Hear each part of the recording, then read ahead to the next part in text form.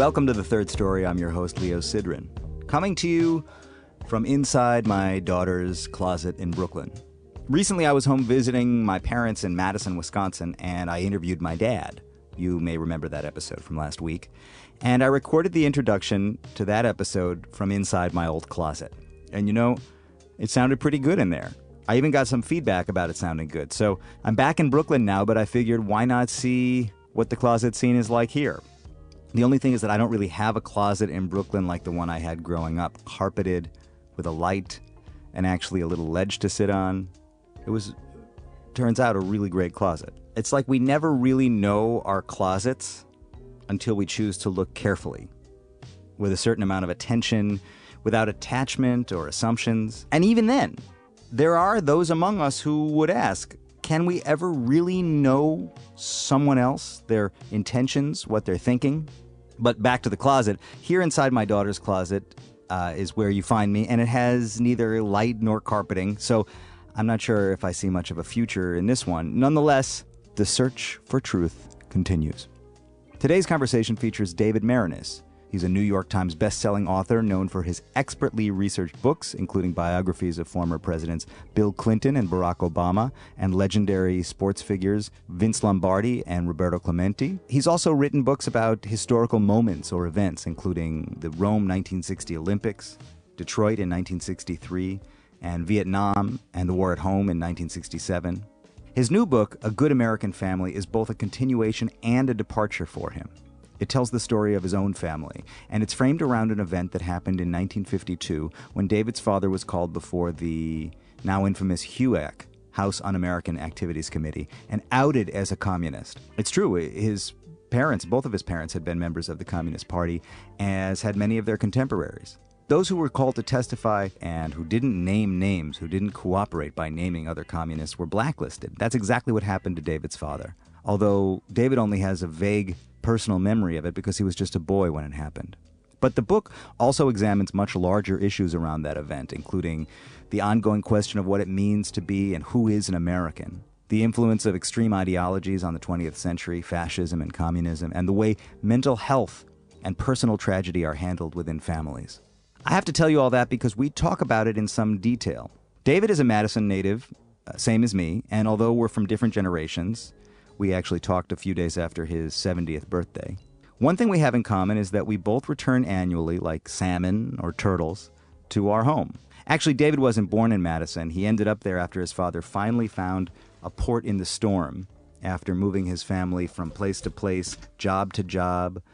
His older kids moved from school to school, sometimes multiple times in a single year, and he finally landed in Madison. But that's the place that David considers his home, and even though he lives most of his time in D.C., he goes back to Madison every summer with his wife Linda, who is another Madison native.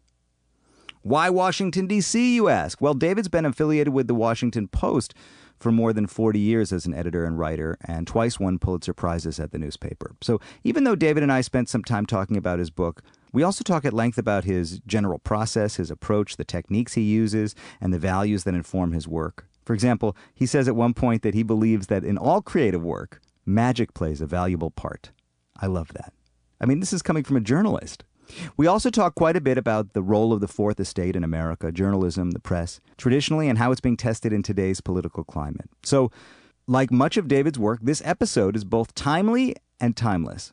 Why he considers himself to be a nonfiction storyteller, what's so great about competitive sports, what happened to the Americans who fought in the Spanish Civil War, can we ever really know what someone else is thinking, the lost art of letter writing and why it's so important to historians, why obsession is so fundamental to his process, how many words a day is a good amount to write, and when is it time to go swimming? It's all here, my friends. As always, visit third-story.com for the archive. Get involved, say hello, subscribe, get hung up, share it on social media. You know this. You know this. Patreon.com/thirdstorypodcast is where you go to make it official. When you support this podcast as a patron, it's like we're going steady. Here's me and David Maraniss in the music room at my parents' house in Madison last week. Let's get into it. 1 2 1 2. This is David Maraniss in the coolest room in Madison. David Maraniss in the coolest room in Madison. Congratulations on your new book. Thank you, Leo. How would you describe the process of going into a project? Well, for my books, The first year and a half to 2 years is just research.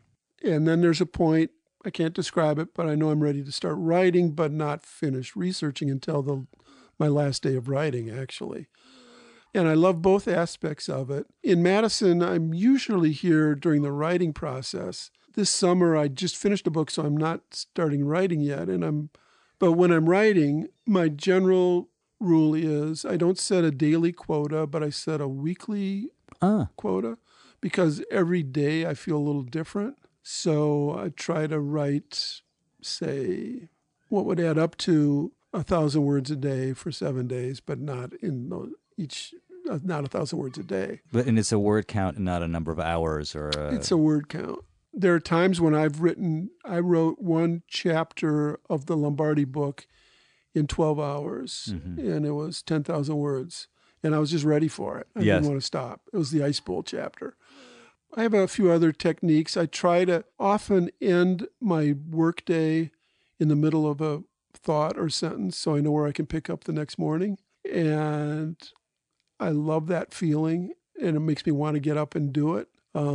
As opposed to being stuck and quitting, I try to end on a place where I'm moving. Is there a concern that you won't be able to get back there? Is there ever a concern that when you're really hot and you walk away from something, when things are really flowing, if you leave it, that you come back the next day, it won't be there? Not as much in writing as there might be in other artistic, because the writing is all dependent on thought and words. And if I don't get writer's block. Yeah. So I'm not worried about that.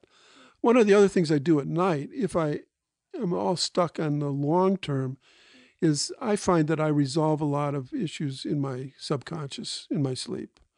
And sometimes I wake up and have a thought that just propels me for the next week or so. And pen and paper next to the bed? Yep. Those are some of my techniques. I usually write better in the morning and at night than in the day. The hours between noon and 4, I'm kind of pathetic. So I try to do something else, go swimming or read. How did you decide that this was the time to write this book?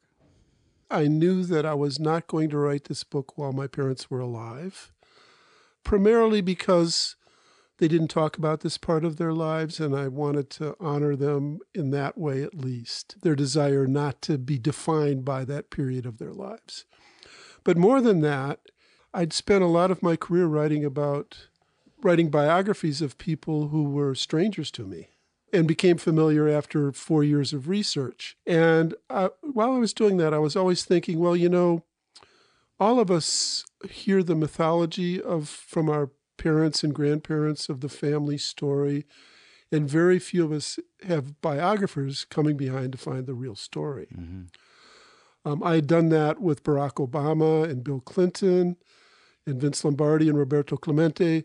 And by the time I was done, I knew more about their families than they ever knew. But did I really know the story of my own family? I knew the shadows of it, but not the reality. And I decided it's time. It's time for me both to understand my family, my father, and myself through that story. You put so much research into all of your books, and this book is heavily, heavily researched. I couldn't help but think while I was reading it that because a big part of the theme that runs through the book is about what it means to be American and to be un-American, that it's really of the moment today. There's a secondary sense of meaning that runs through the whole thing that I can't help but read it in the context of what we're going through politically today. That's such an interesting concept, because I started the book before Donald Trump rode down the escalator and entered our lives in such horrible ways. But I knew that the question of what it means to be an American cycles through our history from the very beginning. Native Americans weren't American enough, so they were killed. Genocide. African Americans were enslaved. What women weren't allowed to vote.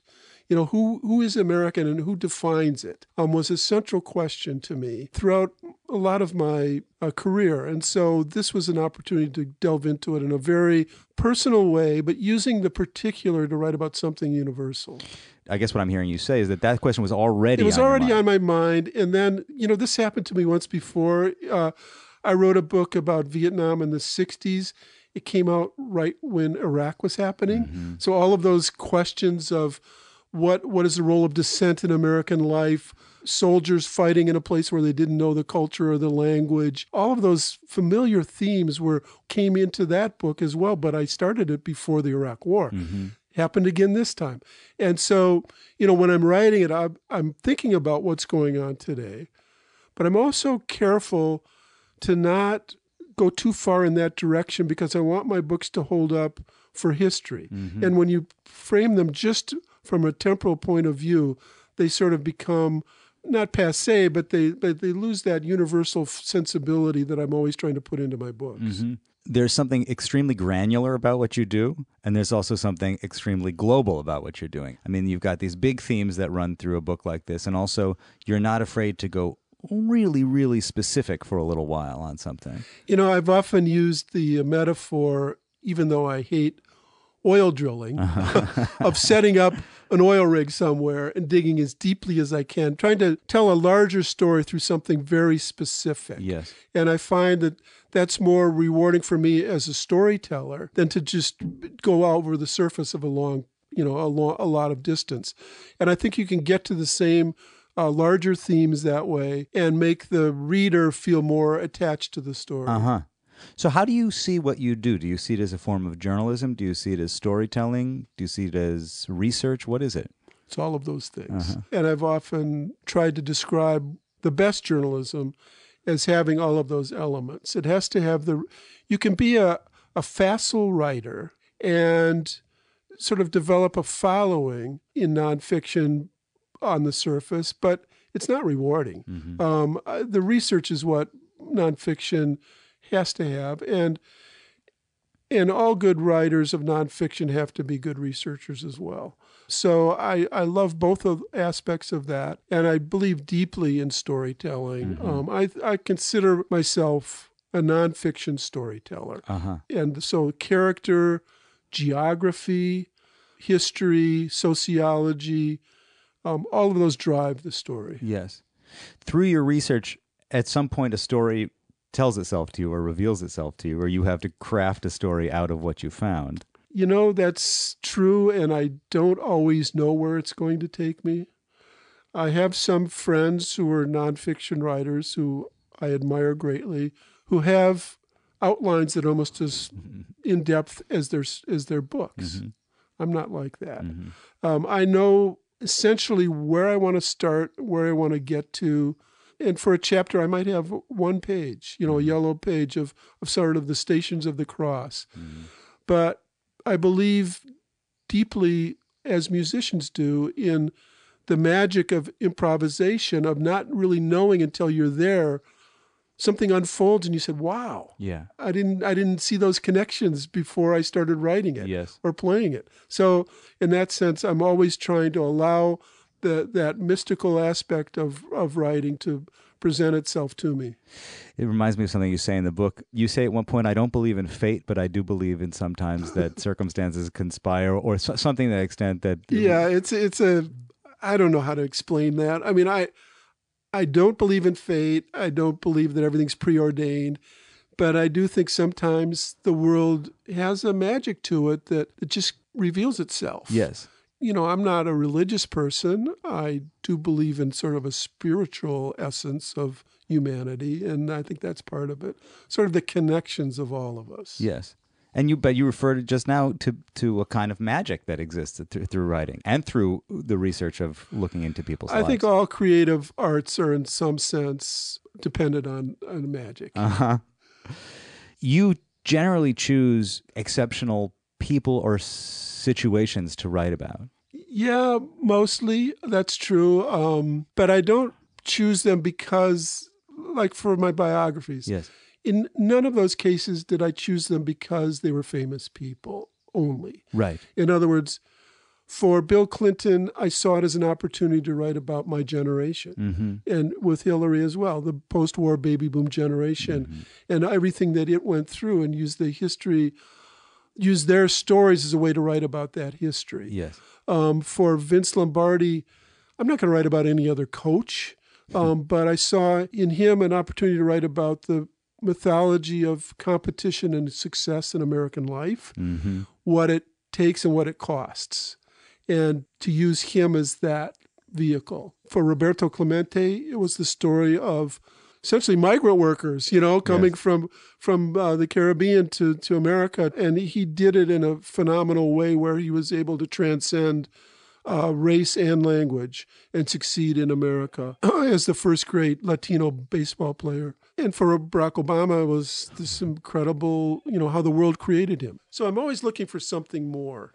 And using, in those cases, people that readers know about to illuminate the world around them. In each of those cases, there are 1,000 other famous people that I'm not going to write about. Sure.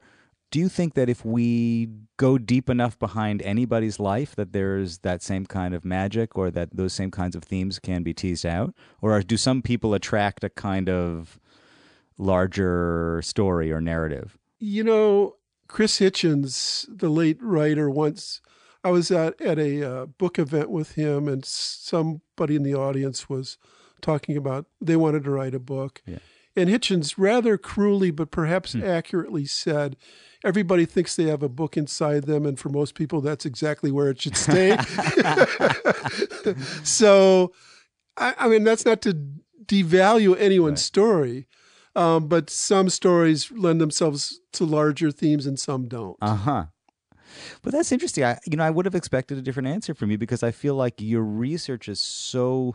you go so deep that you can find connections in anything and tell a story out of it. Well, I think that's true. But I also know I'm looking for the larger themes that can be drawn out of someone's life, and themes that are of interest to me. I know that I could write a newspaper story about just about anybody and find the points of surprise and interest, but I'm not sure I'd want to devote a whole book to anybody. Yes. In your new book, which is really about your father and your family and the Red Scare and how he was a communist and called before the HUAC committee, one of the things that you mentioned in passing is that he was uncomfortable with the idea of being a journalist. He wanted to be called a newspaper man. He thought of himself as a newspaper man. Just the word journalist he thought was a little bit artificial. And he was old school in that sense.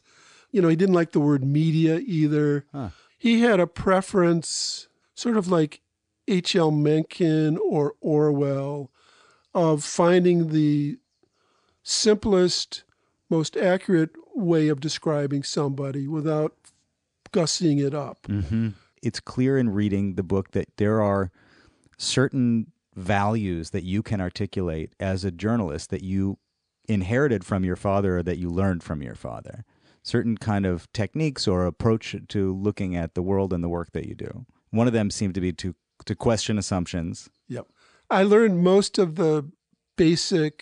my basic philosophy from my parents and my dad, not fall for any rigid ideology. And that was a lesson that he went through. Search for the truth wherever it takes you. He was a very forgiving person. And so one of the things he'd say is hate racism, not the racist, which is hard to do sometimes, especially a certain racist president we have right now. I think you can hate him for other reasons as well. That message that you got from your father, to hate the racism, not the racist, to challenge your assumptions, I find to be incredible, because you treat the men who called your father to the HUAC committee, you treat them with the same kind of dignity that you treat those who we would consider to be maybe the heroes of the book. I mean, you treat everybody with the same humanity. Yeah, well, I try to give every human being their humanity. And my feeling, I've never wanted to preach to the choir. I've always wanted to get people to see something larger in the human struggle through characters. But I also am more interested in the way that power shapes our lives than in the way individuals do. And people in power have a different responsibility than the average citizen. So in this book, there's a woman, Maraniss Baldwin, who was an informant for the FBI for 9 years, who came in from the cold to testify at the hearings in 1952 in Detroit, where my father was named and where our lives were changed forever.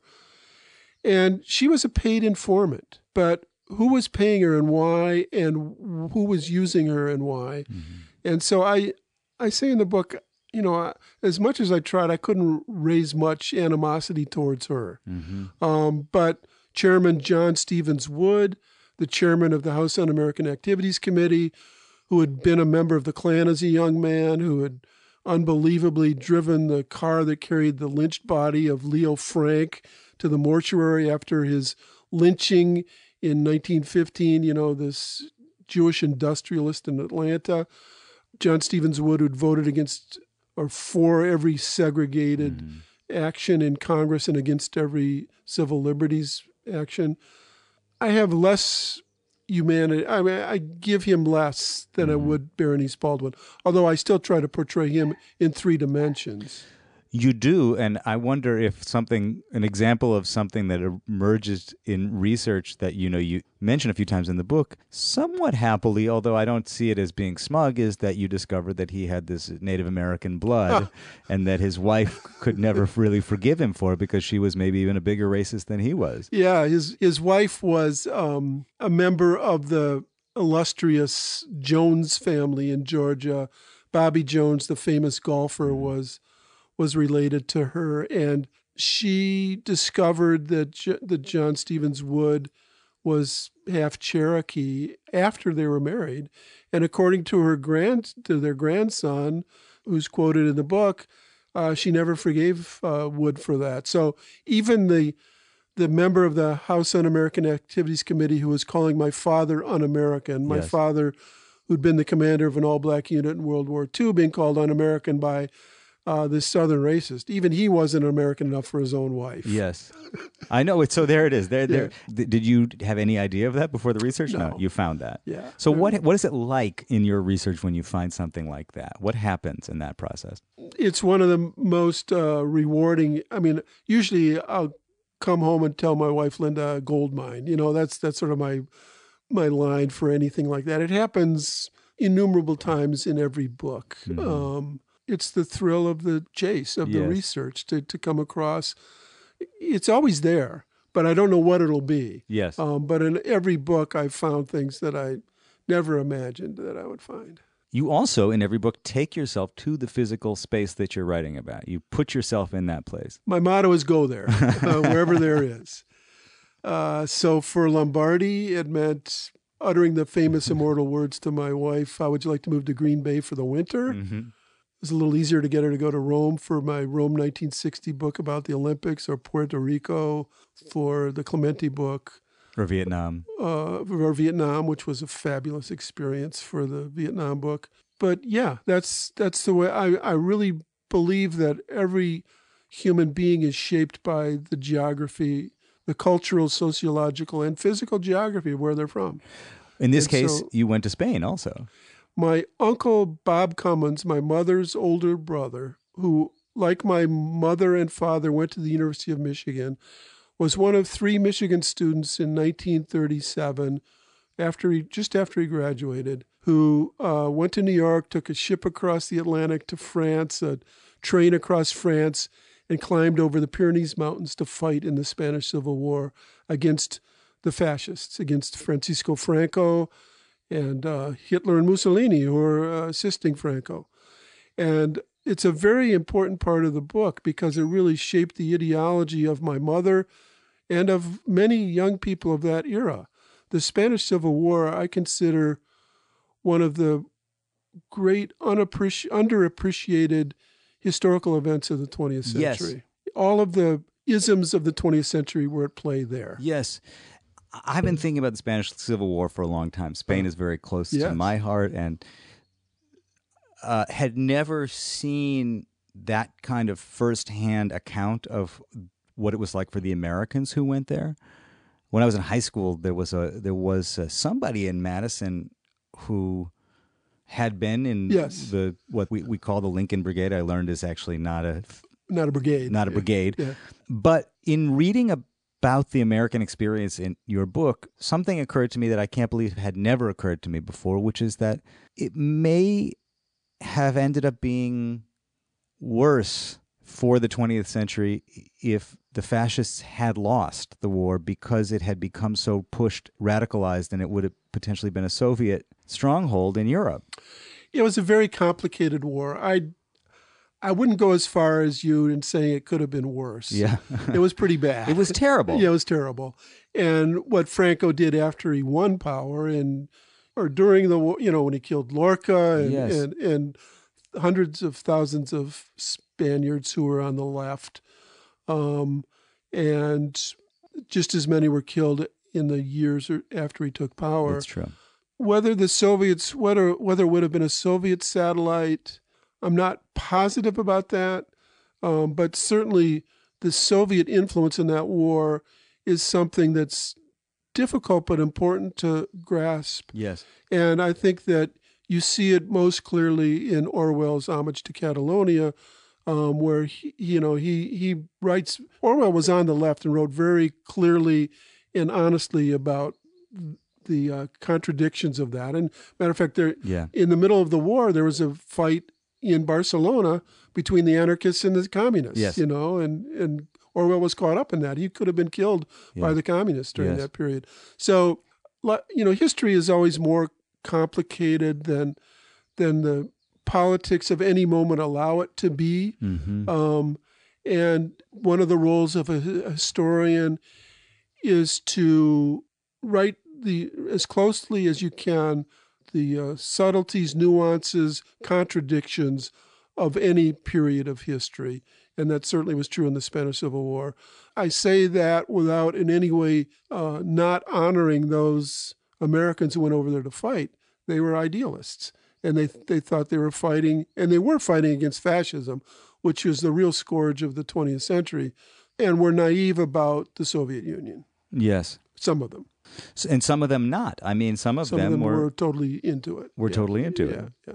Do you find that in honoring the subtlety and the nuance and the complexity of history, it has an effect on the way you see the present in your life? I mean, do you have to work to shut off whatever your own feelings are about certain things in order to represent history honestly or in that balanced way?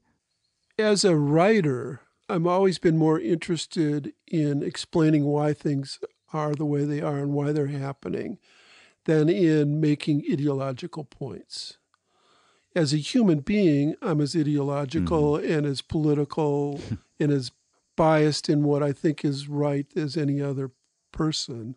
And, I think that a lot of American politics is within used to be within a definable range of disagreement. Mm-hmm. And when it goes beyond that into pure racism and authoritarianism, then I don't feel any compulsion to rein in my feelings about that, because I think those go beyond the norm of American democracy. And I think we're right there right now. Well, that you say it used to be within a definable range. Right. That suggests that we're maybe not there anymore. I don't think we're there right now. I really don't. And I think that creates a certain dilemma for mainstream journalists. But I also still believe that, writing the truth is not like searching for a balance between falsehood and truth. Mm-hmm. It's for searching for the truth. Mm-hmm. And when someone lies, they're lying. Yes. And you can define that.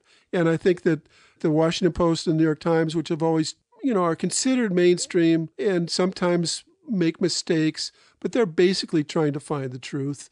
And I think, I'm always trying to defend them. Even, this last week when the New York Times had a headline that was wrong, I'm not going to cancel my subscription over that, because 9 times out of 10, they in the Post are providing information that wouldn't come out otherwise. Part of the reason this is relevant to your story is that you've also been at the Washington Post for the majority of your career. Right. And you're the son of a newspaperman and an editor. Yep. This is near and dear to your heart. And in fact, I think it speaks to a larger question that we're going through right now, which has to do with a kind of a general disagreement in the country about what the facts are and what the truth is and who you trust when it comes to information. There's a large part of the country that doesn't trust what they read in traditionally reliable journalistic sources. You're absolutely right. And there are a lot of reasons for that. One is the dissolution of institutions in American life. One is the rise of talk radio and Fox News and in propounding a alternate version of facts, which was not there before. But there's also, there's pluses and minuses to everything. I mean, the explosion of different sources of information can lead to positive things in terms of breaking down just sort of a hierarchical mode of what the truth is and looking for other sources and more diverse sources. But it also can lead to a lot of misinformation and manipulation of information. So like all technological changes, it comes with good and bad, and we're still adjusting to all of this. And I don't think that America has figured it out yet. And I don't know how it will change, but it's in the process. It's in a transformational process, I think, right now. And like a lot of things, I think a lot of what's going on right now politically is because of that uncertainty and transformation. And a sort of a retrograde action by people who feel threatened by diversity, threatened by the new world. They make the present iffy, but I think the future is more promising. But I think that we're going through that struggle right now. It's interesting to hear you say the present iffy and the future more promising, because there is a sense I have from you that despite all of it, and you have more information than most of us, you seem to essentially be optimistic. Well, I am an optimist. I did inherit that from my father, who survived a lot more difficult events than I did have.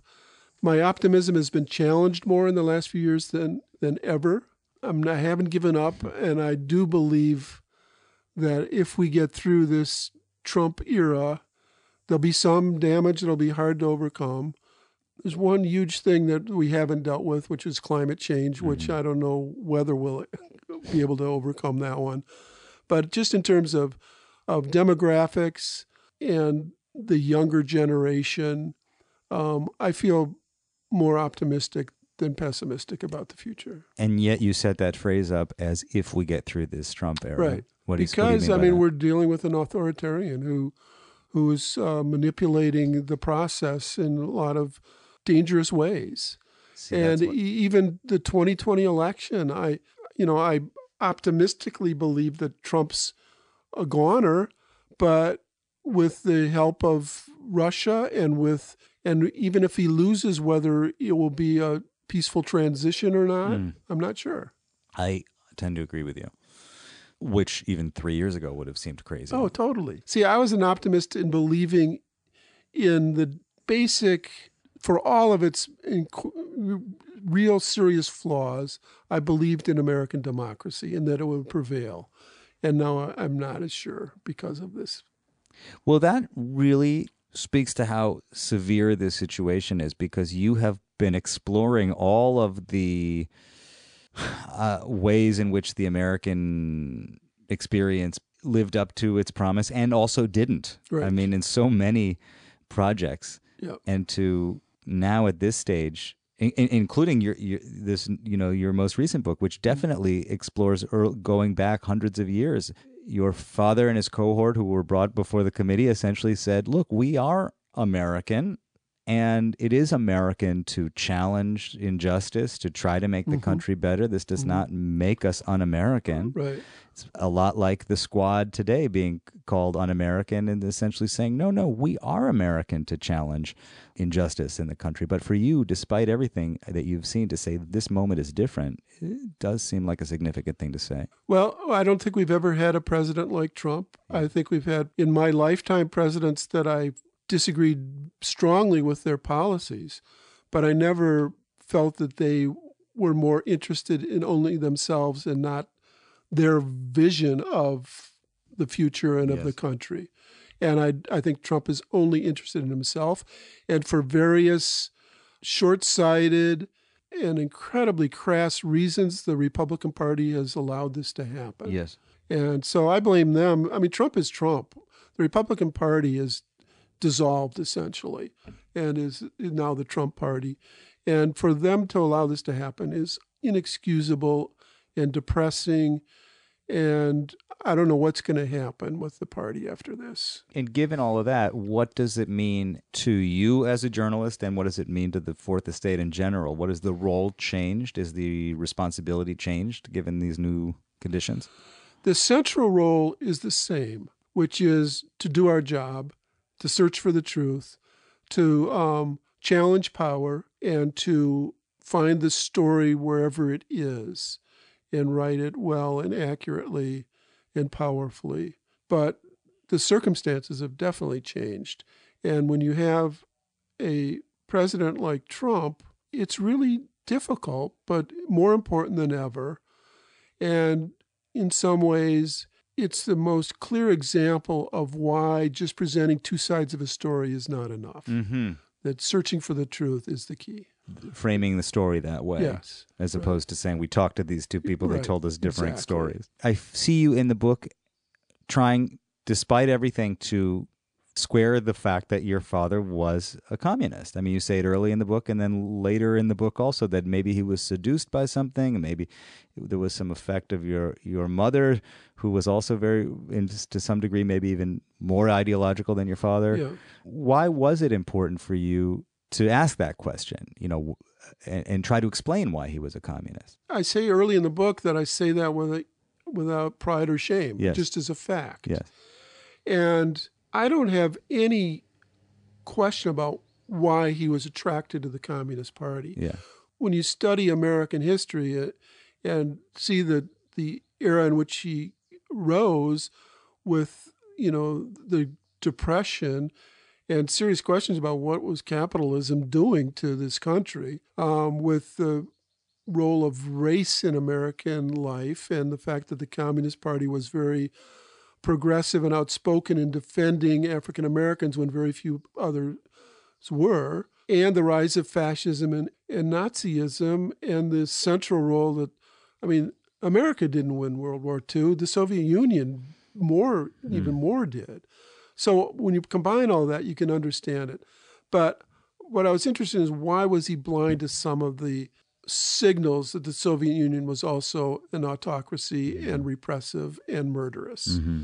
And that's more of a question of human nature than it is of politics. Mm-hmm. People believe what they want to believe, especially when they think they're on the right side. Yes. And why did it take longer for my dad than some other people to see that? Is I think, a legitimate question. He did see it. Both of my parents learned from that experience and were ostracized to some degree by their beliefs in an un-American way. But nonetheless, I'm curious about what it was that propelled them not to join the Communist Party, but to stay in it after some of the more obvious signs of the Soviet Union's intents.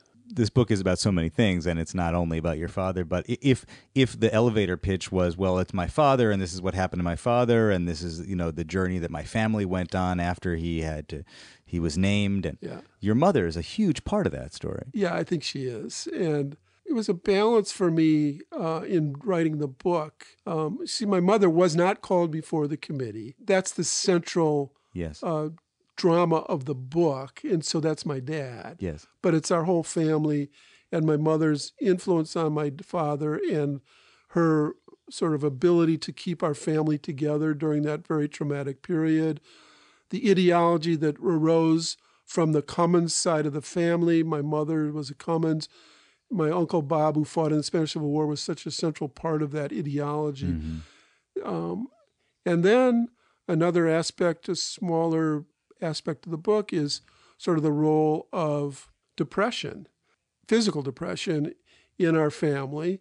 And tragedy to an extent. Tragedy. Yes. Yeah, my mother's other brother had a breakdown and had a lobotomy or some kind of a operation on his brain. And my mother dealing with that and sort of the more melancholy side of our family comes from that. And my mother's very astute in her letters to her brother, Phil, my Uncle Phil, who had the mental breakdown, and sort of dealing with melancholy and depression. Your Uncle Phil, who was depressed and had mental illness, if it weren't for his kind of estrangement from the family because he lived in a sanitarium, is what they called it. In Asheville. Yeah. They had to write him all the news. And so you've got these documents at every major life event. Yes. Letters have always been an important part of my research. From the time that I was in Hope, Arkansas, and staying at a rundown motel on the edge of town, and it turned out that the night clerk was Billy Clinton's great aunt. Mm-hmm. And she took me home because she felt sorry for me because I have allergies, and she said she had a magic potion, and we went to her house and she gave me this potion. It turned out it made me sicker, but she had a box of letters from Bill Clinton to his mama, his grandmother. That was my first book. And ever since, in every book, I've searched for that sort of document as a way of rooting myself in the moment. Letters aren't necessarily always completely accurate, but they're an accurate presentation of a time that you can't recreate. Yes. So what happens in the future? I mean, we've kind of passed the age of letters now. Boy, I mean, I don't, what is it going to be? Instagram? Yeah. I mean, or Snapchat, which disappears, right? I mean, I'm not on Snapchat, but email is almost passé. Well, at least the email is a one-to-one like a letter. Yeah. I mean, the thing about it actually raises a really interesting question because, of course, even in a letter, we can choose to represent more or less what we want to represent about how we're feeling. There's an assumption of a certain kind of honesty, but you could obviously misrepresent things if you want, but not to the extent that we do in social media, in which it's a public face that we're presenting. It's not the same thing. No, it's not at all. You're absolutely right. And I don't know what that means for future historians. Yes. Barack Obama's library and archive is going to be online. Yes. They're not going to have the real documents there. I don't know what that means. I understand that makes it more accessible, but it also makes it harder for... I can't tell you how many times I've held a letter and felt it in a way that I can never feel from a representation of it online. I mean, there's an enormous conceit in your book that is specific to looking at the way your father typed something and what happened in his head when he had to type an S in a certain way and go over it twice. Well, it was actually more in my head than in his, but it was the statement that he wrote he wanted to deliver to the committee, which they would not allow him to read. And I thought it was lost history until I found it in the archives at the National Archives in Washington. My dad was a classic hunt and peck newspaper typist who was constantly Xing things out, and his copy was messy, but his writing was great. Mm-hmm. But the first S in statement from Elliot Maraniss, the S jumped up a half space the way, if you're typing on an old manual typewriter, the keys could stick and it'd go like. And it was when I saw that I, for the first time in my life, really started to feel what my father must have been feeling at that moment when he was writing out that statement, and in the crucible of that challenge to his everything. So, yeah, it was looking at the physicality of that statement, that it had a profound emotional effect on me. That maybe would not be there if it were in an email. I don't think it would. Yeah. Definitely not. I'm not a troglodyte. I'm not particularly adept at all the new media, but I've always maintained, when people ask me about the future of my professions, that platforms always change. Yes. I mean, you've experienced that from your father to you in terms of how you do music. That's right. But what can't change in my profession is the need for humans to understand themselves through story. Yes. And the need for people to actually go out and find the real story. Yes. And not just do it in their bedrooms. You describe holding this thing, looking at the letter, seeing this S and the way it jumped, and somehow being transported for a moment into what maybe your father was feeling. Interestingly, you also say in the book that when you started to get into the book, it was your brother, who's older and has a slightly different memory and experience of this aspect of your family's life, who said to you, how could you expect ever to know what our parents were thinking? Yeah, my older brother Jim and I have a interesting relationship. I love him deeply. There's no schism between us at all. But he was 6 going on 7 when my dad was called before the committee. He remembers it. He endured that period in a way that I didn't because I wasn't conscious. I was 2, just about 3. I don't remember it. I remember us moving around for 5 years, but not in a traumatic way. It was just, I was a little kid and you'd go where your family goes. Yes. And my brother, going to 3 schools in one semester, things like that had a more profound psychological effect on him. And so to some degree, I think he felt it was more his story than mine, which I understand. In some ways, I think he was being protective of my father's, what he thought were my father's wishes not to tell that story. Yes. And I think he underestimated, I don't know why. Well, this is what I thought. It's interesting. But he underestimated my ability to find things. Yeah. I mean, this isn't your first time doing this. No, it's not. So for all of those reasons, I thought he was trying to talk me out of doing the book. Yeah. He would now say that he wasn't. He now feels honored by the book and glad that I did it. But I had to overcome his questioning of my ability to do this, without being artificial about it. I'm glad he challenged me because it made me really think about, well, why am I doing this book? And when I came to the realization I'm doing it because I believe in the search for truth and I want to understand my family and myself, and this is the way to do it. And I'm not dishonoring my father, but honoring him by doing it. Yes. Jim challenged me to reach those conclusions that propelled me through the book. But it's interesting at this stage in your career that would come up and challenge you because you've obviously had to confront that question over and over again. Can I ever know what anybody was thinking? And at every time I'm starting a book, I have that same queasy feeling about, can I really get it? Yes.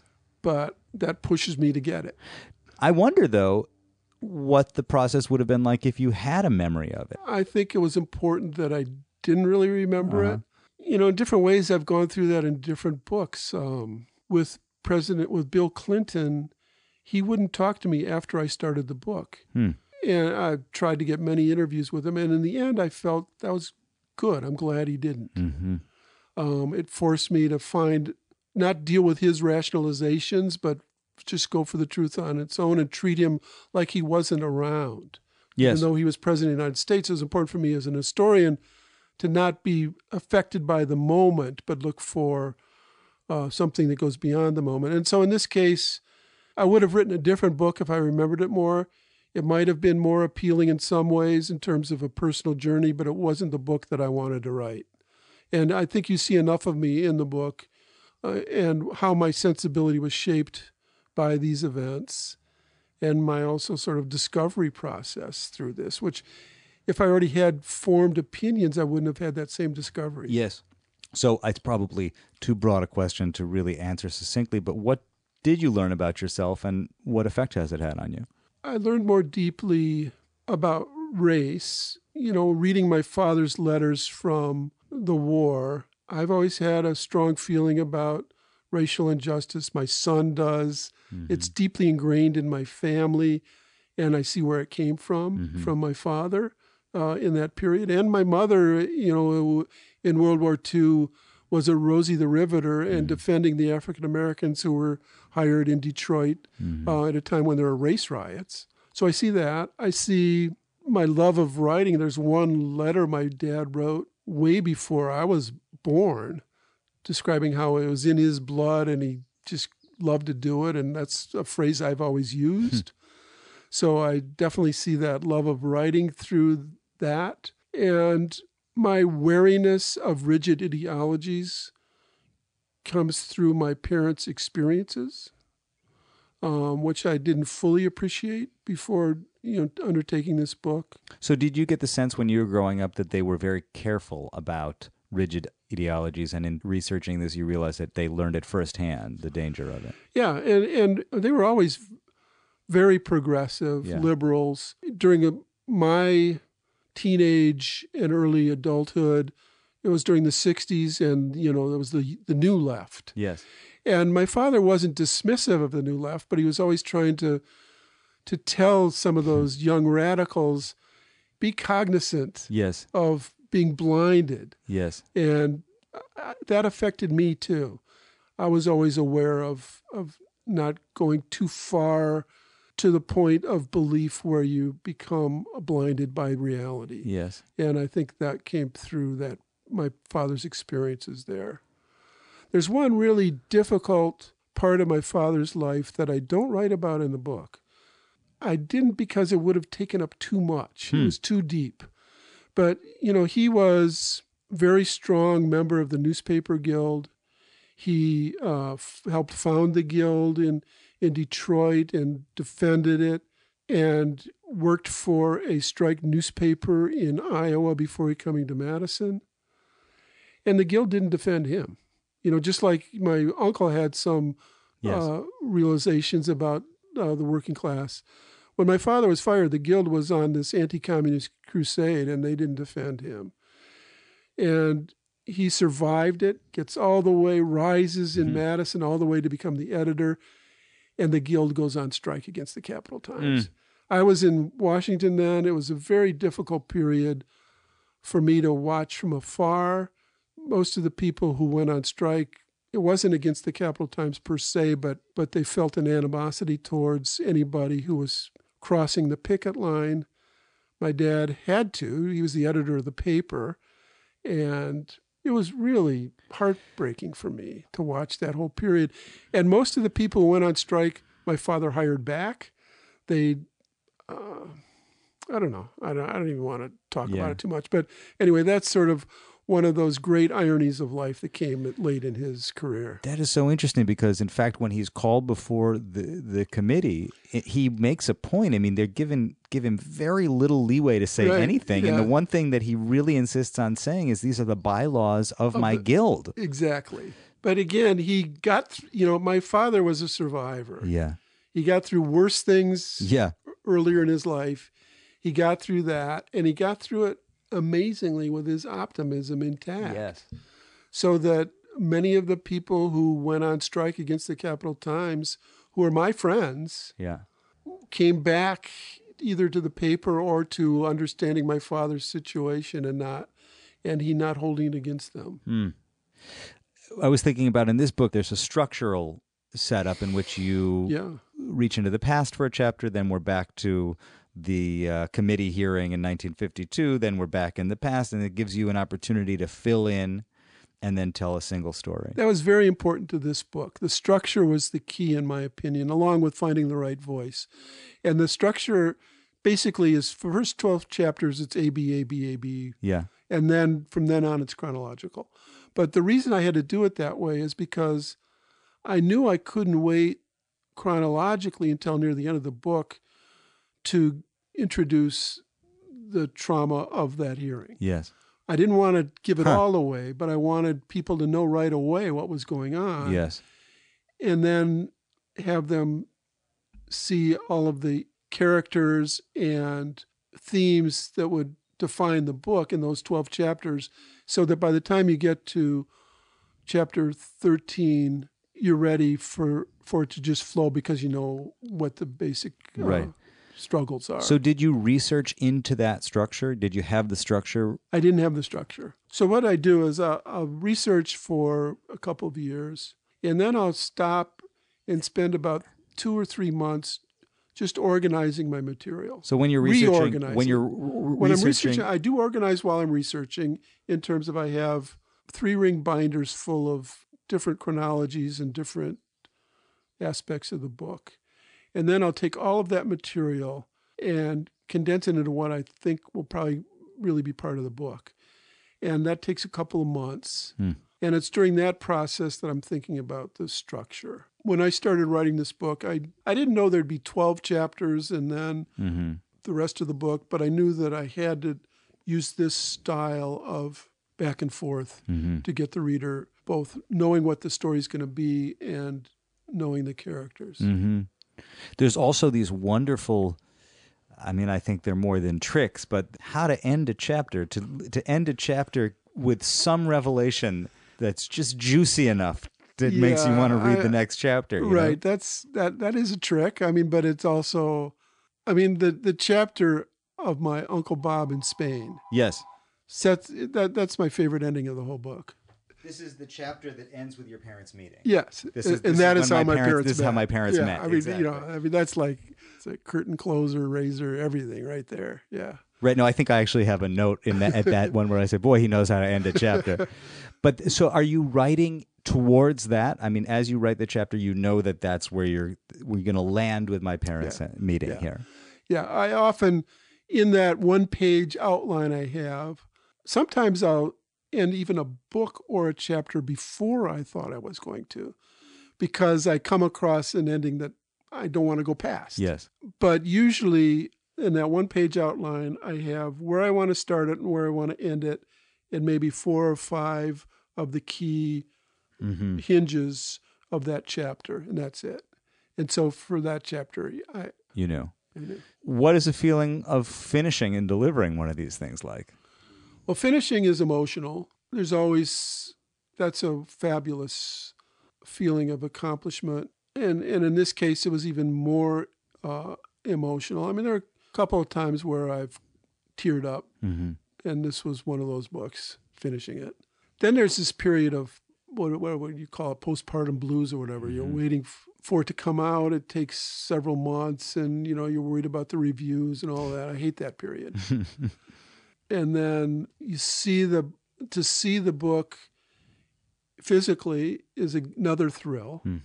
And then I actually enjoy most of the process of promoting a book because it gives me the opportunity to talk about it. And I feel if I can talk about it, people will buy it or understand it.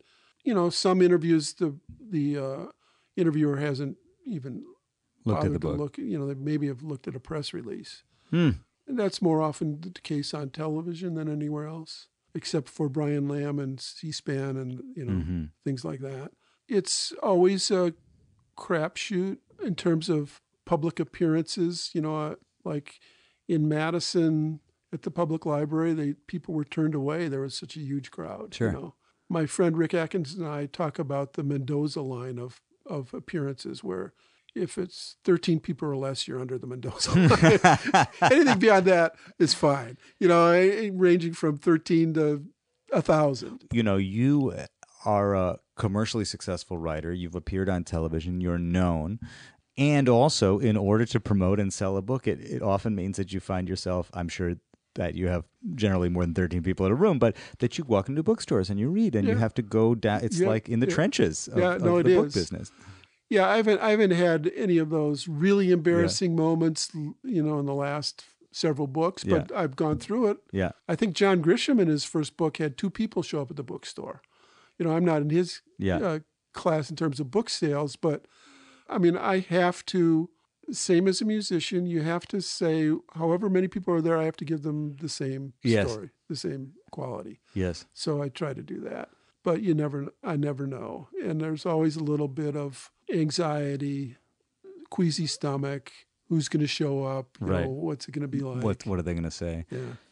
What is the thought of another book after, or another long project like after finishing this? You're already on to the next one.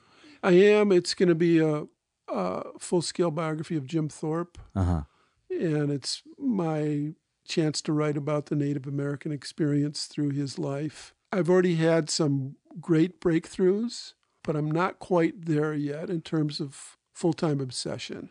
Do you think you can get as obsessed now that you've written the book about your own family? I mean, will there ever be anything that obsesses you in the same way? That's a good question. I hadn't thought about it. You're probably right.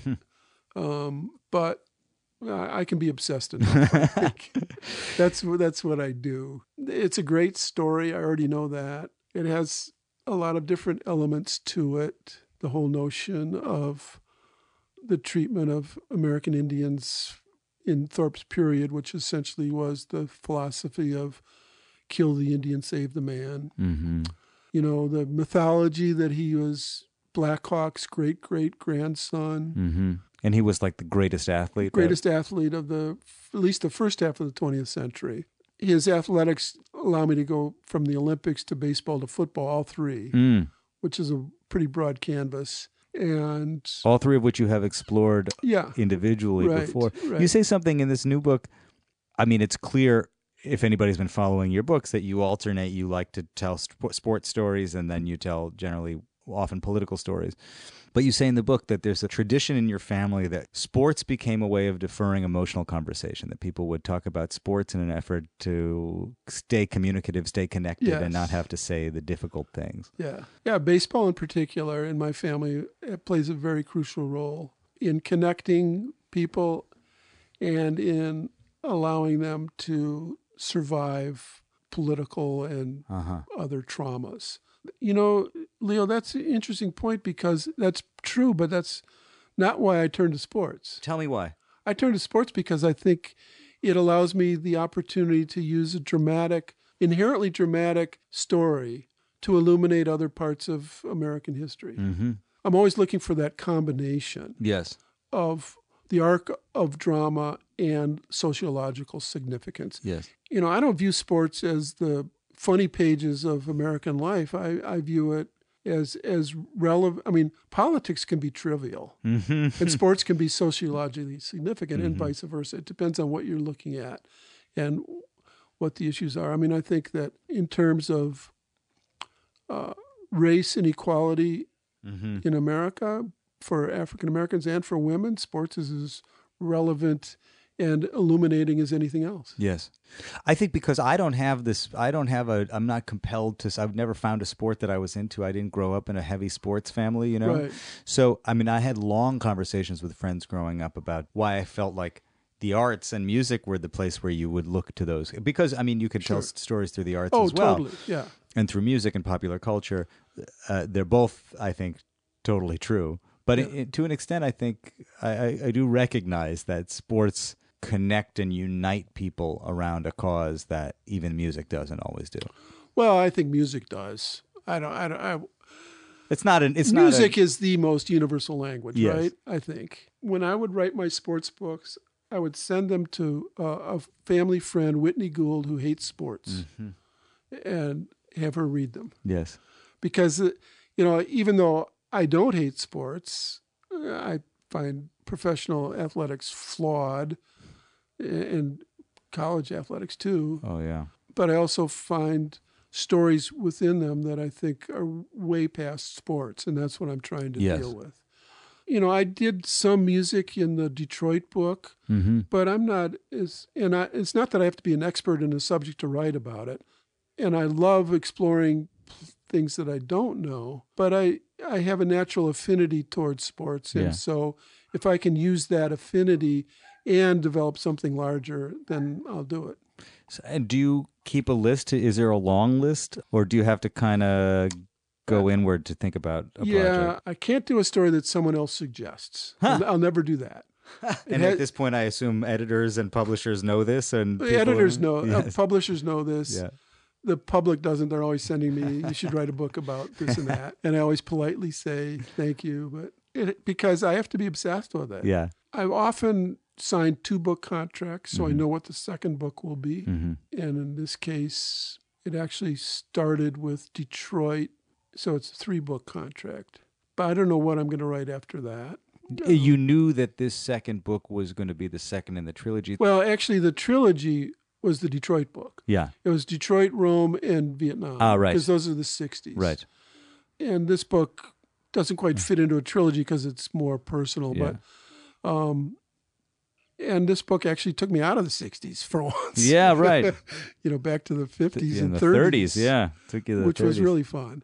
And Thorpe will take me into the 10s. I mean, his best sports years were from 1912 to 1922. So, and the Indian story of the Indian schools is from 1880 to 1930. I think that I wrote about the 60s because it was a defining period of my generation. Yes. And I think I exhausted it. I'm ready to go into different periods. Dave Maraniss, thank you for writing about the 10s, the 20s, the 30s, the 50s, the 60s, and today, and for the time today. Thanks, Leo. It was great talking with you. There he was, the thoughtful, metaphysical, and highly prolific David Maraniss. I've been busy collecting more great conversations this summer. More writers? Yep. Amazing musicians? Also. Record label people? Some. A world-renowned neuroscientist? How did you know? I'll be back again next time with another deep dive. Until then, I'll talk to you soon.